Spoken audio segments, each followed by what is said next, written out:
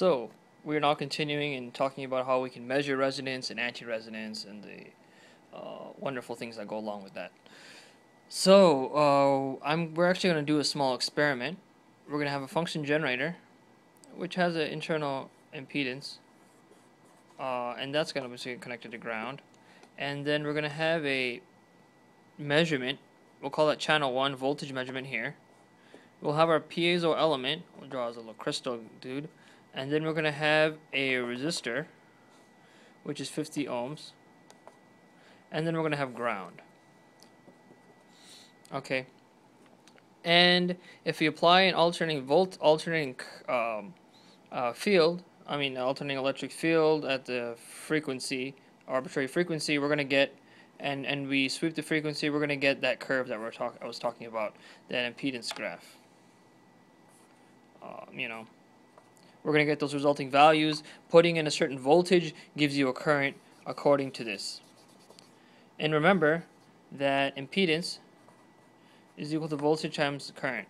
So essentially, if we put in a steady voltage, voltage divided by the impedance equals the current. So for a low impedance and the same voltage, we're going to have a really high current.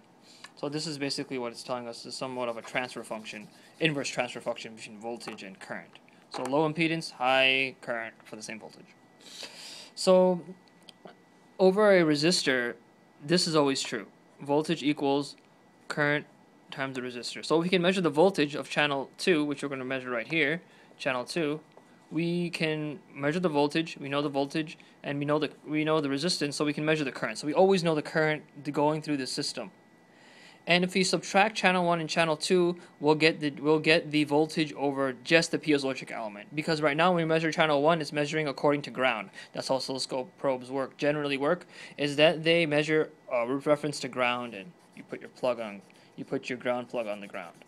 Alright, so now let's take a look at the actual setup, which is conveniently right here. We have the function generator. We have our trusty oscilloscope with too many channels enabled. Disappear my channel. Don't want to disappear. That's fine. Okay. So we have this voltage source coming from here. It's going in from this red wire. It's from this red wire. It's going into this piezoelectric element, which is wired in from the bottom electrode, and the top electrode is going to the other wire, which continues to this resistor. So just like this, we're just measuring this circuit, the system, and this is the ground.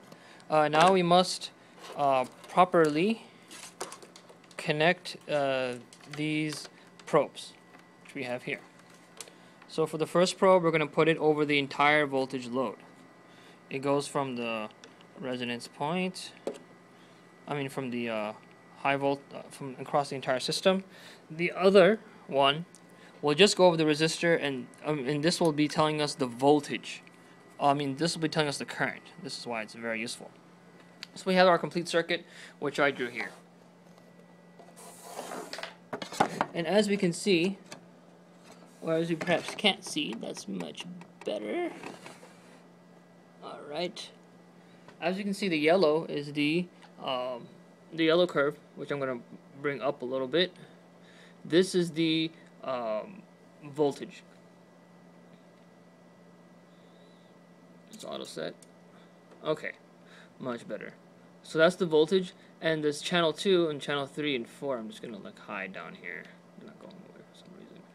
And this channel right here, channel 2, which I just showed, which is really noisy, that's the current. So right now we're at off resonance. We're at 1 kilohertz, as you can see on the top screen, on the function generator. So we have a really small voltage, and the impedance is really high for low for a capacitor at low frequencies. It's almost like a closed system. So therefore, let's increase the frequency. And on this function generator, we want to. And we're at 1 amp, so we're going to increase the frequency and see what happens to the current. So the current's increasing like a capacitor inversely with the frequency, but at that resonance point, the impedance dips down a lot. So we're not at resonance yet. You're going to notice when we get to resonance. See, it's increasing linearly like we would expect. It's starting to pick up though, isn't it? It feels like it. Oh, here we go. We're getting close to resonance. It's getting really big now. If you can see this blue curve, it's getting really big. That's resonance. That was resonance. See? Let me show you. Let me show you. This is before resonance, after resonance, before resonance, after resonance, before resonance, after resonance, negative 90 degrees phase like a capacitor. In between resonance and anti-resonance, the phase is like 90-ish, or it increases to its maximum at least. Then after that, we're still at negative 90, and now watch, it's going to go backward. Now we're increasing the frequency, if you can see, and it's going to go from negative 90 before resonance to in between resonance and anti-resonance. 90-ish, it's get to its maximum. And then it goes back down to negative 90, it passes the anti-resonance point. So as I said, the maximum current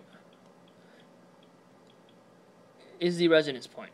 So we need to get a little bit closer because this 1 kilohertz step is too much. It's jumping over the entire resonance portion. So let's now adjust the kilohertz by the frequency by 100 and lower this scale. And so we're going to look for that 0 degrees phase, or you can look for the maximum current, which we're going to show here. We're going to go to measure,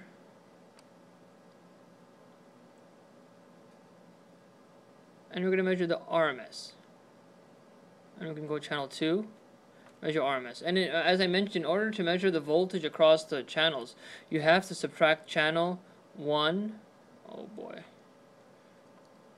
channel 1 from channel 2, and that's going to give you the actual voltage across the sample. And so we're going to measure actually the RMS value for that math. So right now it's at 500 millivolts, 450 millivolts. So we're going to increase it to 51.8 kilohertz. That's 472, 470. So right now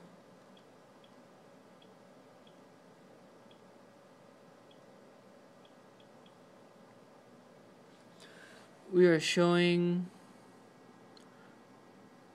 that it's a little tricky sometimes, because when you're changing the frequency, you're changing the impedance. Is because our function generator has its output impedance, it's short of changing the voltage we're practically applying over the sample. So what we're going to do for this case, normally you could divide the voltage by the current. So you can divide basically channel 1 by, well, we could do that. Well, we could look for the lowest impedance, and we can divide channel 1 by channel 2. Oh boy, okay. Let's just stick with this way. Okay, let's stick with this way. So anyway, so we have this 0 degrees phase, which is not true for all materials. Just because, based off simplicity, I'm going to use this 0 degrees phase as the resonance point, but it's not necessarily the case. But if you do have a 0 degrees phase, then it's a good sign that you can use it. So let's make out our impedance. Our impedance is over the math channel we have 460 millivolts, and over the channel 2 we have 137 millivolts. But that's over a 50 ohm resistance. So practically you can multiply by 2 and divide by 10 and divide by 100. So it would be like 274 millivolts over 100. It would be like over 100 ohms, which would be 0. So it'd be about, I think, 2 microvolts, not 2 microvolts, but anyways, that's not the important part we're doing right now. If you divide the voltage by the current, you can come up with the resonance impedance here, where the phase is 0, or the impedance is a minimum, and you get the impedance by dividing the voltage by the current, and the practical voltage applied is over the math channel, and the practical current applied is the voltage over the resistor divided by the resistance value for the current. So let's go to the anti-resonance. So we're increasing the frequency, and we see the current decrease. The voltage is approximately constant here. So now we can't see it, so we can't see channel 2, so we got to increase it.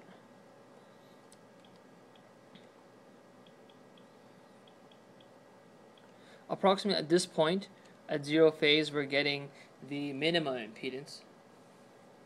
The maximum impedance, which corresponds to the lowest voltage, the lowest current value, which is the highest impedance.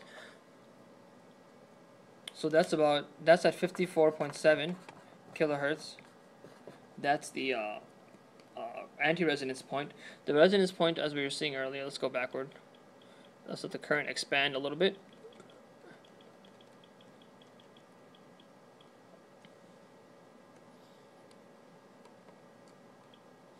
And that is approximately like 51.7. So you can use these values to calculate the coupling factor, piezoelectric coupling factor, using the equation for a K31 sample, because this is a K31 sample right here, as we see this piezoelectric material. Where is it? There we go. This soldered. You don't have to solder it though. You can have a sample holder. Okay. So this tells you how to find the resonance and the anti-resonance frequencies. You can again find these values here and divide one by the other, and by doing that you'll find the impedance value. And you have to use the math because you're using a resistor. But however, if you're using a current probe, you wouldn't have to use this math channel. You could directly measure current. But however, in that case, it would be difficult to measure the anti-resonance. So the good thing about this resistor method is that you can measure resonance and anti-resonance using a similar circuit. But otherwise, it's a little more challenging to find the resonance and anti-resonance because of this math part. So I hope I showed you how to measure the resonance and anti-resonance frequency, and also measure the impedance of these. Once you get to these points, the more reliable thing is to measure try to get the maximum impedance, try to get the minimum impedance, but that would be too cumbersome to do in the video right now. But you can get the values just by dividing the math channel by the current channel, and then dividing that by the resistance, because the current needs to be scaled according to the resistance, because you're measuring actually voltage over that resistor. If you're measuring, depending on your voltage value, current value, you're going to have to use a different resistor for measuring current, because at resonance, if you have a lot of current, you're going to blow your resistor up, because I squared R is the power in the resistor is going to blow up. But for anti-resonance, you need a larger resistor because you want to have more sensitivity to a smaller current. So that's the difference. So you may need to use a different resistor for resonance and anti-resonance. Do not use the resistor that you use for anti-resonance for resonance, but if you use the resistor for resonance and anti-resonance, you just won't get a good value, although you can still make the measurement. And that's one of the reasons I kind of use this big old resistor just for right now, is because it's rated at a couple watts or something like that, so it's not going to blow up on me. Probably not. Thank you for watching. Look forward to seeing you in the next video.